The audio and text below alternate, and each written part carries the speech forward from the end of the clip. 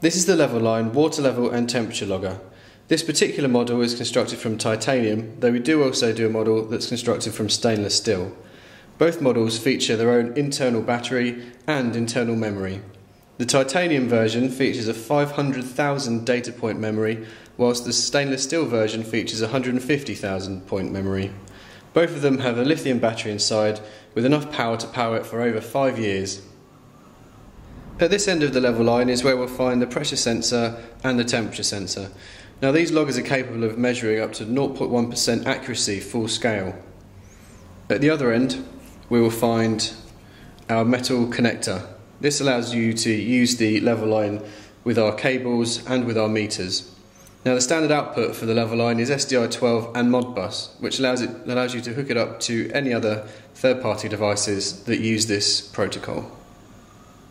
There are two different deployment types for the LeveLine. One is an absolute deployment and one is a gauge deployment. The absolute version uses a LeveLine to detect the changes in water pressure and a LeveLine barrow to detect changes in air pressure.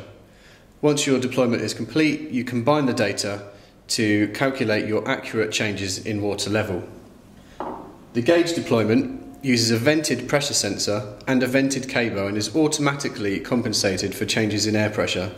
Which type you choose is completely up to you, both have the same high specification.